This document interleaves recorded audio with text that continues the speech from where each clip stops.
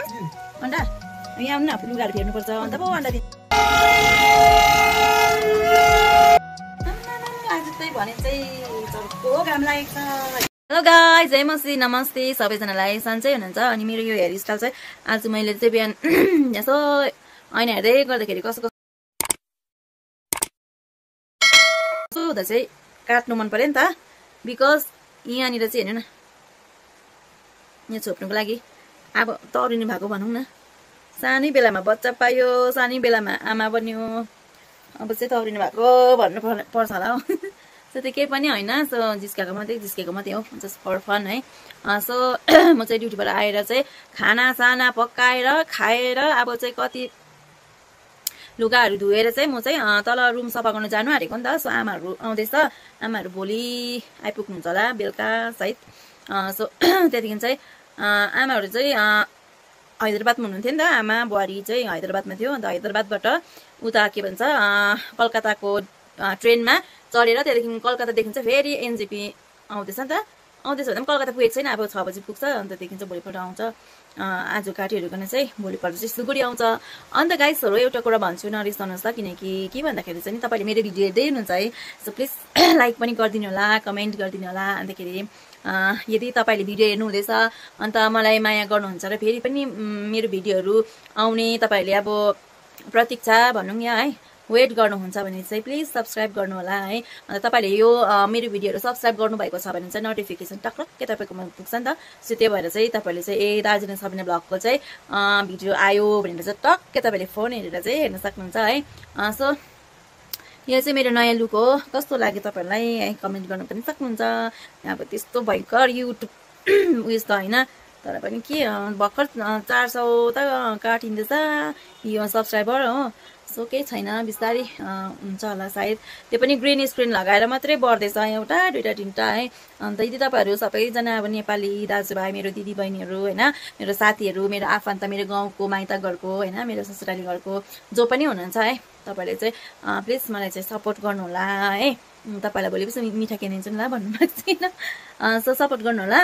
So अब चाहिँ म जान्छु तल आमाहरूको रुममा आमाहरू आउँदैछ उनीहरूको रुम चाहिँ रेडी गर्नु पर्यो। अन्तखेरि चाहिँ गाला पुरा तातिरहेको छ होइन पुरा रन्किरहेको छ घाम अलिअलि लाग्यो नि त्यस्तो हुन्छ के भएको जाडो महिना फेरि पटक्कै सहनु सकिँदैन जाडोले गर्दा हो। अन्तखेरि चाहिँ तल रुम सफा गर्न जान्छु। रुम चाहिँ कहाँनिर भन्दाखेरि चाहिँ हाम्रो घरदेखि अलिक मुनि अस्ति तपाईँलाई पनि मैले देखाएँ होला सायद भिडियो तपाईँले हेर्नुभएको छ भने दार्जिलिङ सबिना ब्लग भनेर सर्च गर्न सक्नुहुन्छ है। मेरो फेसबुकमा पनि दार्जिलिङ सबिना ब्लगै छ युट्युबमा पनि दार्जिलिङ सबिना ब्लग नै छ। अन्तखेरि चाहिँ म अब तल जान्छु कागझोडाको यो झोडाकै छेउमा छ नि त रुम चाहिँ के सफा गर्नु भनेर चाहिँ सोच्दैछु। सो जान्छु म अब त्यस्तो यहाँनिर गएर रुमहरू हेर्छु सफाहरू गर्छु अन्त रुम कस्तो छ तपाईँलाई पनि देखाउने छु है। सो हेर्दै गर्नु होला हेरेर धेरै माया दिनु होला। सुँगुरको मासु र आलु चाहिँ कुकरमा सिटी लगाएर खाएको थिएँ कि पुरा डाका पायो अन्त चाहिँ धेरै माया दिनु होला है। कसैले चाहिँ मलाई चिन्नु सकेन होला बिकज यसले गर्दाखेरि है अब के गर्नु जन्मिँदै यस्तो भएर जन्मेँ निधारमा चिनो लगाएर जन्मेँ। अन्तखेरि चाहिँ बिचरा आमाले चाहिँ पहिला कति चाहिँ आमाले चाहिँ पुरा बिचरा पछि गएर धोका हुन्छ भनेर चाहिँ पुरा कोटाइदिन्थ्यो अरे नि त यो निधारको चिनो चाहिँ हेर्नु न यही नै त छ। अन्त आमाले चाहिँ बिचरा पुरा कोटाइदिन्थ्यो अरे घावै बनाइदिन्थ्यो अरे कोट्टाएर हो। मैले पनि एकपल्ट त्यसरी नै कोट्टाएर घावै बनाएको थिएँ तर के गर्नु त्यो नि अब जन्मेको दाग मेटिँदैन त। अन्त कतिजनाले भन्छ प्लास्टिक सर्जरीहरू गर्न भन्छ हो। अन्त अब किन प्लास्टिक सर्जरी गर्नु के भन्छ बिहा पनि गरिसकेँ नानी पनि भइसक्यो अब त्यस्तो कसैलाई पटाउनु छैन के गर्नु छैन होइन अब बुढाले राम्रो देखिने भइहाल्यो भनौँ। अन्त सो त्यही कारण चाहिँ कस्तो चाहिँ हुँदो रहेछ पहिला किसो काटेको चाइनिज कपाल भन्थ्यो नि यति काट्थेँ नि पहिला चाहिँ कि अन्त यस्तो गर्थ्यो अनि त्यहाँदेखि चाहिँ यो चाहिँ अघि ऐनामा हेर्दै नि मैले काटेको। सो कस्तो लागेको छ तपाईँलाई मेरो हेयर स्टाइल सो कमेन्ट गरेर भन्नुहोस् होला है। अन्त अब चाहिँ म गएको धेरै बेसी बोले जस्तो लाग्छ है बेसी लामो भिडियो भए भने पनि हेर्नु मजा आउँदैन नि त। सो त्यही कारणले गर्दाखेरि अब चाहिँ म तल जान्छु तपाईँले देखाउँदै जान्छु ल हेर्दै गर्नेले स्टे ट्युन यतिको चाहिँ ढकढकाउनु पर्यो है दैलो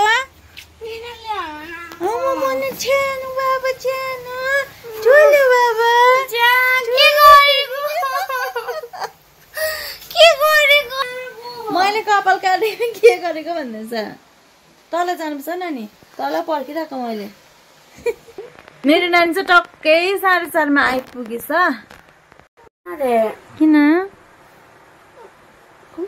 मेरो आरिस गरे नानीले चाहिँ अब मैले चाहिँ यस्तो कपाल काटेको भनेदेखि म पनि काट्छु भन्दैछ नि त मनी च्यानलले।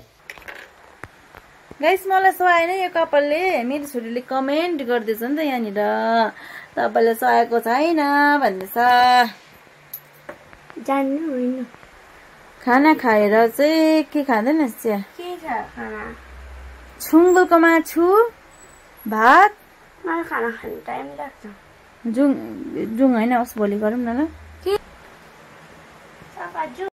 हेलो हामी चाहिँ रुम सफा गर्न जाँदैछौँ र हामी चाहिँ अब रुम सफा गर्न जान्छौँ। यहाँ चाहिँ चिप्लो छ बाटो अनि यहाँ हामी यहाँ मम्मी छ अनि यहाँ हामी जाँदैछौँ। फिलहाल रुममा भेट्छौँ है अहिलेको लागि चाहिँ बाई। यहाँ चाहिँ यस्तो छ मम्मी यहाँ जाँदैछ। हेर्नुहोस् फुलहरू कस्तो दामी दामी कस्तो दामी फुल छ। सिरिरी हावा आउँदैछ। यहाँ चाहिँ हेर्नुहोस् है कस्तो दामी फुल छ हावा आउँदैछ र मम्मी चाहिँ यहाँ पुग्यो जाँदैछु। हेर्नुहोस् कस्तो दामी देखेको यो फुल। म चाहिँ यहाँनिर जाँदैछु है गाइजहरू। हेर्नुहोस् ल यहाँको नजाराहरू। मेरो माइजहरू चाहिँ भोलि आइपुग्छ है गाइजहरू। भोलि आइपुग्नुहुन्छ भनेको भोलि चाहिँ माइजहरू आइपुग्नुहुन्छ र म जाँदैछु। यहाँ हेर्नुहोस् ल म गएको मलाई हेर्नुहोस्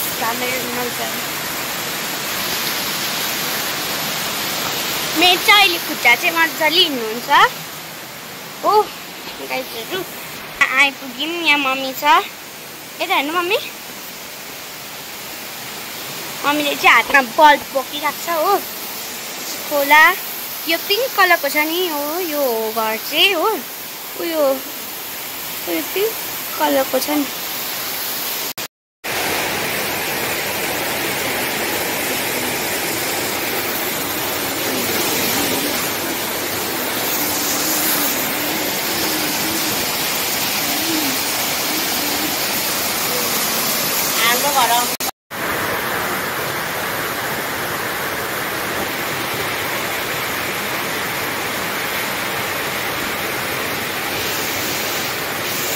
गाइस हामी चाहिँ भर्खर आइपुग्यौँ हो कागझोडाबाट। कागझोडा नै आमाको रुम मिलाइदिकिन अन्त अहिले चाहिँ के हो भन्दाखेरि चाहिँ कति 6:15 हुन आँटेको छ। म चाहिँ हत हैरान भएँ। आमामा आज एकछिन बस्नु पनि पाएको पनि छुइनँ। यो केस काटेर लोदर लाग्यो जस्तो लाग्यो आज त। म त भर्खर आइपुगेको तलबाट हो। के भन्छ अब चाहिँ खाना के पकाउनु भनेर टेन्सन हुन्छ। रात परेपछि खाना के पकाउनु, बिहान उठेपछि नानीलाई खाजा के बनाइदिनु त्यही टेन्सन हुन्छ। खाजा लन्च नानीलाई खाजा त बिहानको त जसो तसो भइहाल्छ। 12 बजे पनि जसो तसो भइहाल्छ। बेलुका र बिहानको चाहिँ साह्रो लाग्छ। सो के बनाउँछु हेर्छु। म चाहिँ अहिले घर आइपुगिसकेको छु भन्दाखेरि आज चाहिँ भने चाहिँ चर्को घाम लागेको छ होइन ल। यहाँ हेर्नु हामी यस्तो डेन्जर घाम। म चाहिँ ड्युटीबाट भर्खर आइपुगेँ है। अन्त अहिले चाहिँ कति बजेको छ 1:30 भएको छ। सुमाम अन्डा यहाँ आउनु न लुगाहरू फेर्नुपर्छ। अन्त पो अन्डा दिन्छु त। यो लुगा खोलेर नि सुकाउनु पर्छ हो। उहाँ मैले लुगा अस्ति ल्याइदिएको छु त्यो लुगा लाउनुपर्छ ल। यो फेर्नुपर्छ। किन त नभन्नु न मामा वाक्कै लाग्दो। यहाँ हेर्नु किरा पर्छ नि त हौ। हेर्नुपर्छ हौ त्यो लुगा राखिदिन्छु मैले सुरल र उयो त्यो होइन उयो मुनिको उहाँ रहेछ त। अन्त यो स्वेटर पनि रहेछ। यो कोट हेर्नु त घिनै लाग्दो भएको छ। हेर्नुपर्छ ल मामा अन्त मात्रै अन्डा दिन्छु ल। मामा हेर्नुपर्छ ल। म यहाँ हेर्नु खाना बनाउँछु स्पिड के। यहाँ हेर्नु अलिकति खाना खाइहाल्छु कि अन्त लुगा फेरिदिन्छु ल। यहाँ हेर्नु तपाईँको लुगा यस्तो हौ त्यो लाउनु ल यहाँ नि लुगा कति अन्त आमामामा किरा त पर्छ त मैला बेसी भयो भने हेर्नुपर्छ त्यो खोलेर पर सुकाइराख्नु जानु जानु कति भयो महिना भइसक्यो त्यो लुगा लगाएको हुन्छ जानु त अन्त साथीहरू मेरो चाहिँ आज एकदमै ठुलो गेस्ट भनौँ यहाँ पहुना जिस्काको मेरो चाहिँ आमा र बुहारी चाहिँ आउँदैछ आज चाहिँ है के चल्यो आमा र बुहारी चाहिँ आउँदैछ नि त आज हैदराबादबाट चाहिँ अस्तिको दिन हिँड्नु भएको अन्तखेरि चाहिँ अस्तिको दिन हिँड्नु भएको हिजो कलकत्ता झरेर कलकत्ताबाट फेरि बसमा सिलगढी आएर सिलगढीबाट त्यहाँदेखि फेरि यहाँनिर रिटर्न हुँदैछ अहिले चाहिँ रोहिणी आइपुग्यो अरे है अन्तखेरि चाहिँ टाइमले के भन्छ भन्दाखेरि चाहिँ टाइम चाहिँ 1:30 भइसकेको छ आज चाहिँ पुरा काम थियो नि त हाम्रो माथि रुममा सो त्यही भएर चाहिँ अलिक ढिलो भयो अन्तखेरि चाहिँ अब चाहिँ खाना पनि केही छैन बेलुका खिचडी बनाएको थिएँ के त पकाउने त उयो लागेन एक्लै भएर खाने त्यस्तो उयो लागेन नि त सो त्यही कारण अब आमाहरू कति बेला आइपुग्छ म त्यो भिडियोहरू पनि तपाईँलाई गरेर देखाउँछु है अन्तखेरि हेर्दै गर्नु होला है बुहारी चाहिँ डेलिभरी हुनेवाला छ नि त यसो मेरो कान्छा भाइको बुढी चाहिँ त्यही कारणले गर्दाखेरि चाहिँ उता नबसेर चाहिँ यतै आउनु भएको है मैले रुमहरू सबै रेडी गरिदिइसकेको छु काम कुराहरू सबै फिक्स मिलाएर चाहिँ मैले बोलाएको नि त सो बुहारीको चाहिँ डेलिभरी कहिले हुन्छ भनेदेखि चाहिँ म तपाईँलाई अपडेट दिँदै गर्छु नि है अन्तखेरि चाहिँ म चाहिँ अब खाना बनाउँछु अब चाहिँ लाबर लुबर केही छ भने त्यो पक्कै तुला गरेर चाहिँ खाएर चाहिँ त्यहाँदेखि चाहिँ घरहरू साँच्चै गर्नु छ सो मामालाई पनि भयो भने चाहिँ लुगा फेरिदिनु पऱ्यो भन्दैछु सो हेर्दै गर्नु है गाइस स्टे ट्युन ड्युटीबाट आएर चाहिँ खाना बनाउँदैछु हतारिँदै किनभने अब बिचरा बुहारी पनि भोकाएर आउँछ होला हो यो चाहिँ भात हो अन्त यहाँ चाहिँ दाल चाहिँ अलरेडी मैले यसरी बनाएको छु अब यो चाहिँ फ्रिजमा राख्छु अन्त खाने बेलामा अलिअलि निकाल्यो पानी थपेर तताउँदै खाँदा भइहाल्छ यहाँनिर चाहिँ मैले बनाएको छु आलु चाहिँ भिन्डी मलाई पनि पुरा भोक लाग्यो अब चाहिँ खाएर चाहिँ कामपट्टि लागौँ होला है साथी अहिले चाहिँ म आमा र बुहारीलाई ल्याउनुको लागि चाहिँ जाँदैछु तल काटेर यहाँबाट चाहिँ माथिबाट चाहिँ यहाँबाट आयो भने चाहिँ सिधै तल्लो रोड निस्किन्छ नि त यो रोड हो बिच रोड हो यो चाहिँ जाँदैछु यो चाहिँ वान वे रोड हो यहाँबाट चाहिँ अगाडि जाँदैछु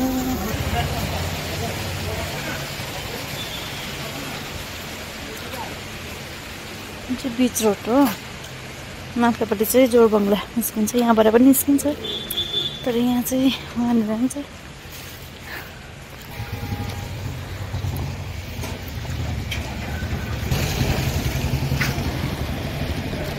चाहिँ म बाटोहरूको यहाँ ठुलोको लागि आइपुगिसकेको छु हेर्न सक्नुहुन्छ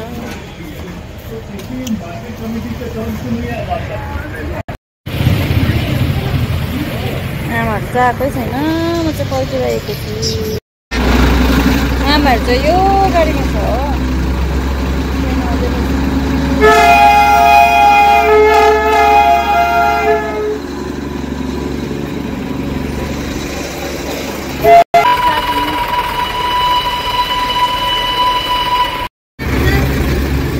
आउँदै होला हो